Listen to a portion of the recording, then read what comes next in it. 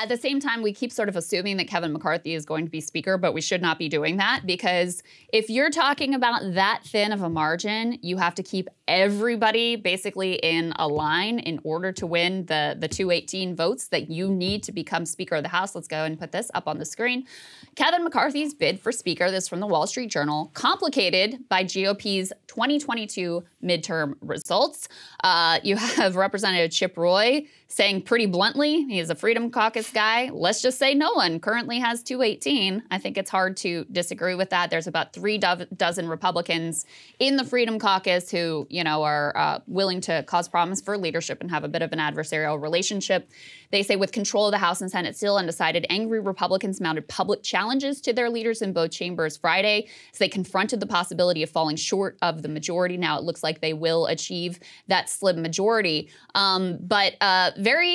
You've got a few who are really out there saying, listen, we haven't decided that we're with Kevin McCarthy. We think that there deserves to be a challenge. Matt Gaetz told reporters that McCarthy was not his first choice to lead the conference, echoing calls by the Freedom Caucus members. However, McCarthy does have the backing of Trump and also some of the most credible potential alternatives, people like Minority Whip Steve Scalise, Representative Jim Jordan, and Jim Banks. They remain supportive of McCarthy, so he has been savvy in sort of co-opting some of his potential adversaries to his side. That's true, but Freedom Caucus is still likely to mount a bid against him. I've been reading and listening over the last couple of days. Andy Biggs is very likely to run against him in Arizona. He's the chairman of the Freedom Caucus. At the very least, he's either going to run and extract something at the end, or he won't run because they're going to basically buy him off with something. We will see what that pound of flesh that he will be able to extract is. What is it they want more like prominent committee seats, chairmanship, stuff like that? Likely it will come down to chairmanships, committee seats,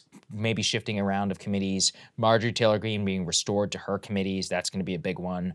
In terms of promises for Trump and elsewhere, again, there's so much shifting dynamic here. Yeah. I really have no idea. They're going to get something. I think that needs to be certain. Probably the most likely scenario here is McCarthy does end up as Speaker, but yeah, the Freedom Caucus gets whatever it is they're asking for effectively. I know one of the things they were asking for was like to make it easier to bounce the Speaker of the House if they're not happy with him. That one piece I don't think he's going to give them, but if they want particular committee assignments or chairmanships or whatever and to, you know, have more power and visibility, I think those sorts of things will ultimately be on the table. Yes. Hey guys, ready or not, 2024 is fully upon us now, and Saagar and I have been brainstorming ways that we can really up our game for this critical election. Yeah, we rely on our premium subs to expand our coverage, to add staff, to upgrade the studio. We just want to give you the best independent coverage of this election, which is possible. So if you can help us out, become a premium subscriber today, breakingpoints.com, or the link is down here in the description video. It really means the world to us, and if you like what we're all about, this is the best possible way to keep us 100%